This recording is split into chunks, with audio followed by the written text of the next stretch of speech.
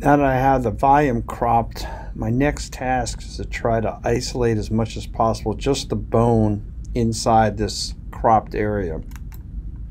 To do that, I'm going to use segment editor. So again, this menu, this pull down menu has two. You say all modules, you'll see every one of the options you have.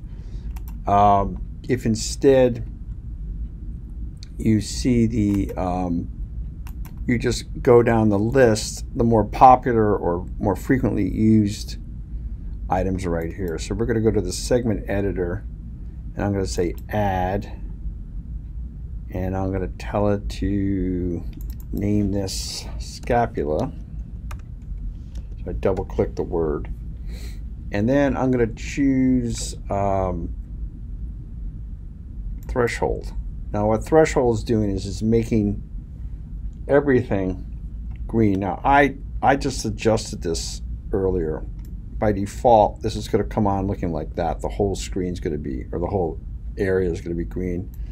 And if I change this, I can adjust it to get so it recognizes the bone. And that's one of the reasons we were adjusting the levels and the contrast. We want this threshold to be able to identify the bone from the soft tissue.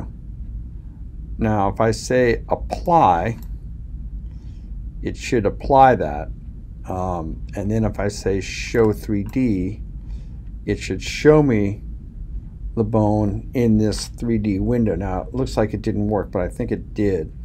There's a little icon up here that says center the 3D view on the scene, and there you go. When I click that, it actually finds the object I made and centers it.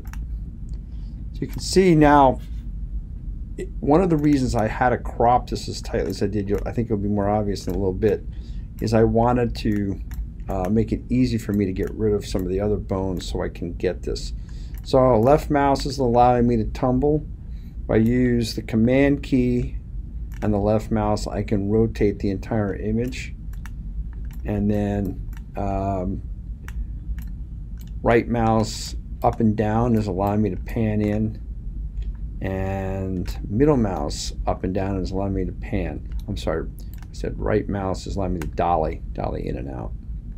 So there's your relationship between the scapula, the ribs, or portion of the clavicle.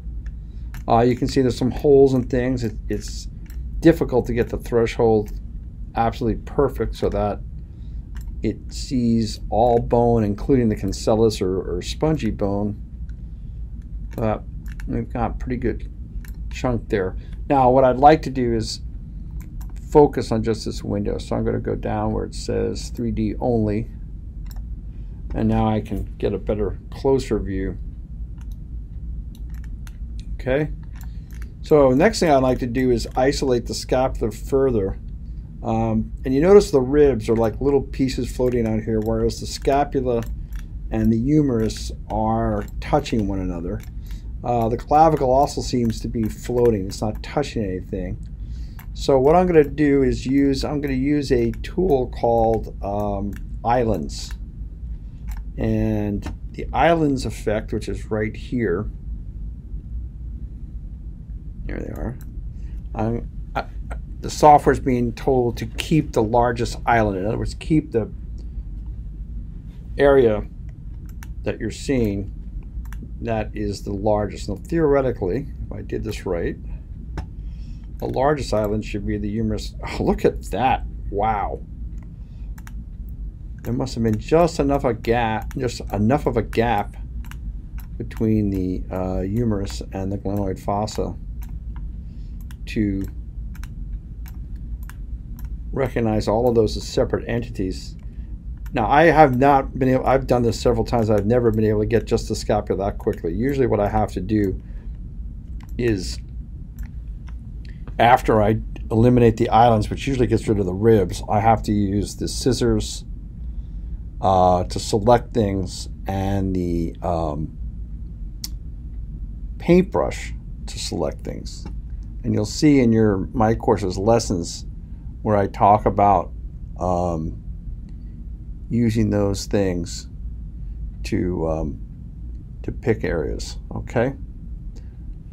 So the scissors actually are kind of like a lasso, and you circle around it, and you can then eliminate what's ever in that area. And then the paintbrush is really being used so that you can delicately paint away.